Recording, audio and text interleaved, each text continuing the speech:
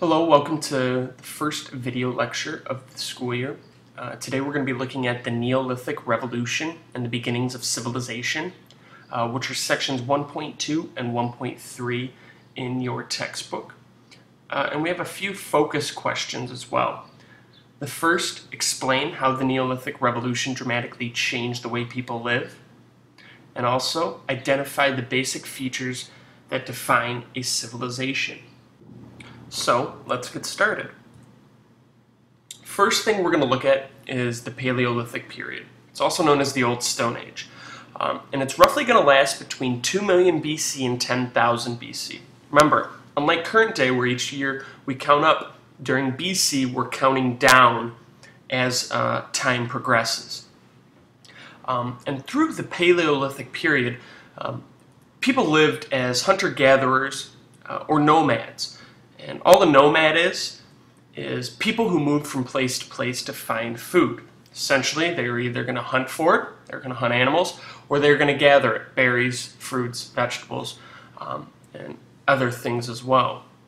And so what we see is small groups, 20 to 30 people, living together, moving from place to place in order to find food.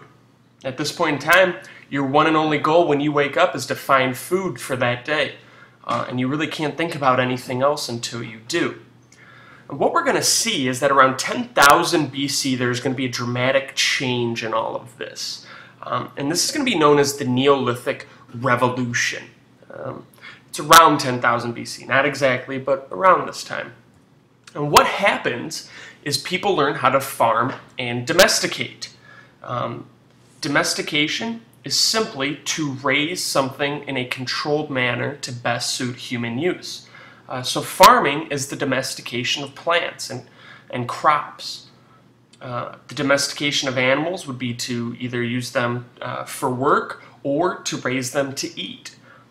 And so what we see is that when people learn how to farm, they can begin establishing permanent settlements, villages, towns, and other things. And so the Neolithic Revolution is going to give way to the Neolithic period, also known as the New Stone Age. And this is going to roughly last to about 4,500 BC. And what we see is that people are no longer hunter and gatherers, they're no longer nomads. They begin establishing these permanent villages and civilizations. They set up permanent farms. They can raise animals now, and they don't have to constantly be moving around. And all a civilization is a complex, highly organized social order. Think how we live presently. Millions of people, very complex, but it's also highly organized as well. So the next thing we're going to look at are the first 4 civilizations. And what we see on the map here are those first 4 river valley civilizations. So as we're going through, keep in mind that all of these civilizations develop around a major river or major rivers.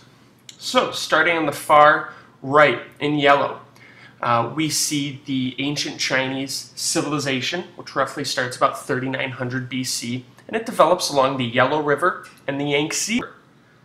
And as we move over to more in Central Asia, we see the Indus Valley civilization, which develops along the Indus River. Heading further to the east, we see, or to the west, I should say, we see in the Middle East the Mesopotamia civilization, which develops around 3500 BC. And Mesopotamia literally translates to between the rivers. In this case, it is located between the Euphrates and Tigris rivers, which is in present-day Iraq. And then the final one, highlighted in purple on your map, is the ancient Egyptian civilization, which I'm sure most of you know developed along the Nile River. And so what we'll see is they all developed along rivers, commonly probably for 2 reasons. One, traveling along rivers is much easier and less taxing than overland. And 2, for food and crop development. Not only can you fish in a river, and not only do animals gather around rivers, but also it helps when it comes to establishing farms as well. The final thing we're going to look at today are what really defines a civilization. I gave you a brief definition. Let's look a little deeper into those basic features of civilizations, though. The first, cities. Essentially population centers which are bigger than small villages and towns. Think thousands of people. Yet they're still more organized than towns and villages. Organized governments. Governments are going to become an important feature because of their ability to organize projects, whether it's related to food production, construction, establishing laws, or even defense systems as well. The third, complex religions. We're going to look at this in the next unit, but we see different religions develop, whether they worship one or multiple gods or goddesses. They're going to develop all over the world and have their own different features. 4 is job specialization. And what that means is people are able to start branching out and focusing on one type of job. And what we see develop is an economy where people have a job and they trade their services or goods with other people.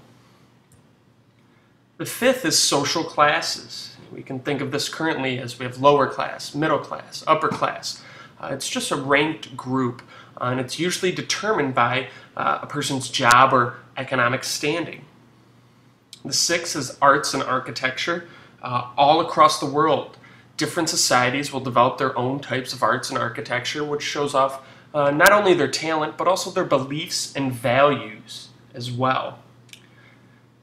The 7th is public works. These are large-scale projects, usually organized by the government, and they're usually there to benefit the city.